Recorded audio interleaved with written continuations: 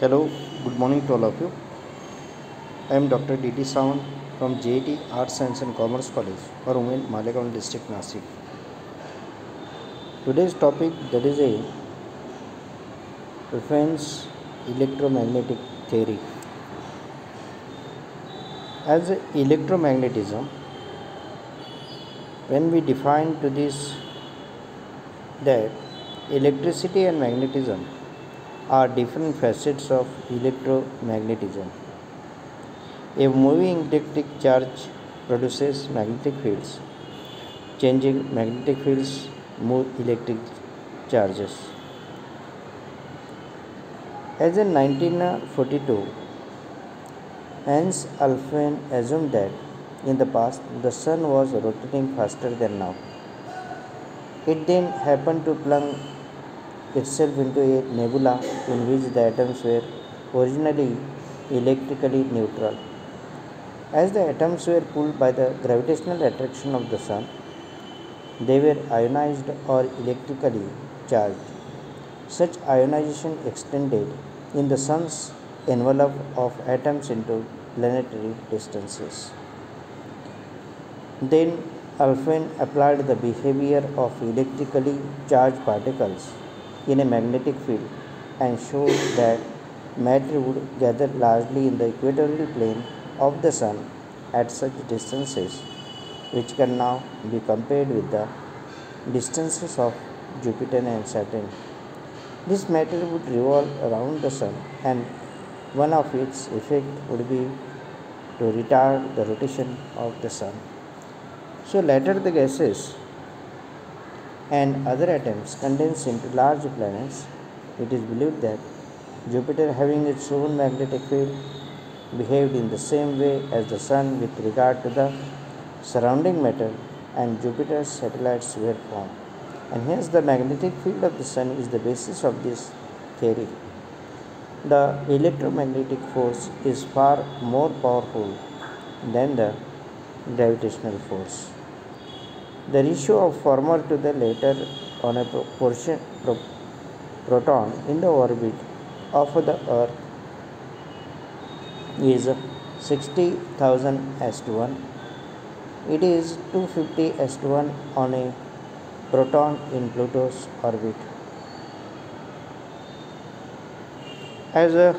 This is the connection which is elucidated by Faraday Maxwell. Einstein showed electricity and magnetism as frame-dependent facets of unified electromagnetic force. As magnetic fields from electricity,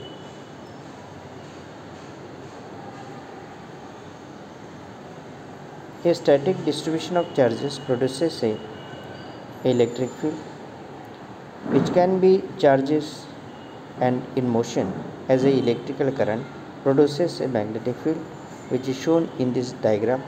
And hence the electric current is an example of charges as the electrons in motion. As electromagnets, arranging wire in a coil and running a current through produces a magnetic field that looks a lot like a bar magnet called an electromagnet. Putting a real magnet inside can show the magnet back and forth depending on current direction, called a solenoid. As such a catalytic theories mostly have historical value and are indicative of the lines of the thinking of the origin of the solar system in the light of the knowledge which was available at the time of propounding a particular theory, and with a view to meeting objections against pre-existing theories.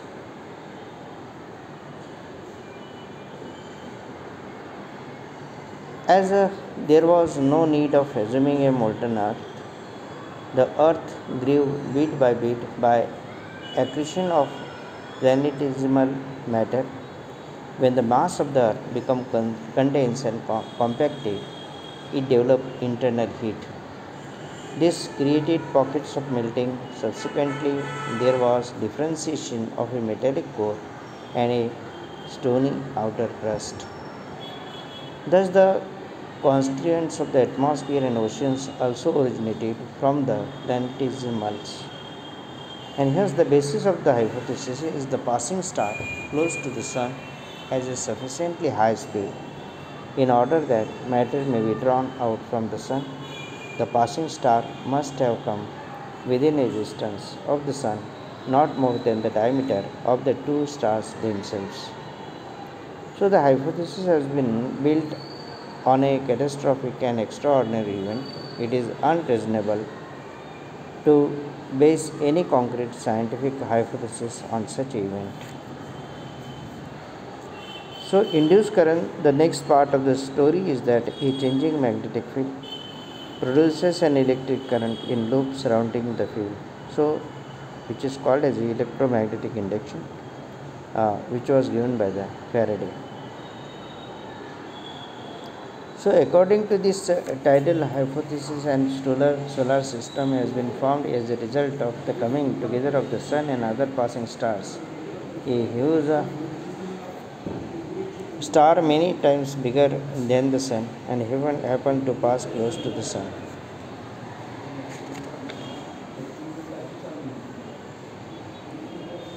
So, the reception of same process under the influence of the gravitational attraction of the Sun and the possibility also of the passing star, some materials further got separated from the planets and condensed to form the satellites.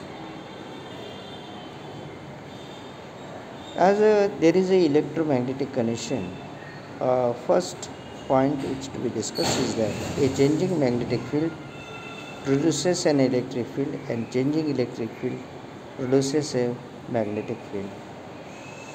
Second one is that electric and magnetic fields can produce force on charges.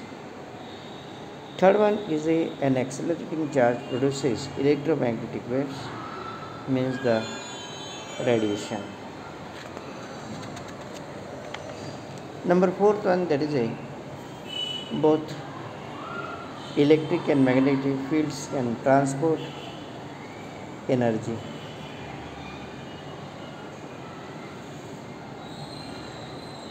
As electric field energy used in electrical circuits, for example, released in lightning. And next one, that is magnetic field carries energy through transformer. As electromagnetic radiations, those are interrelated to electric and magnetic fields which are traveling through space. And all electromagnetic radiations travel at c is equal to 3 into 10 raised to 8 m by s in vacuum. This is a cosmic speed in limit.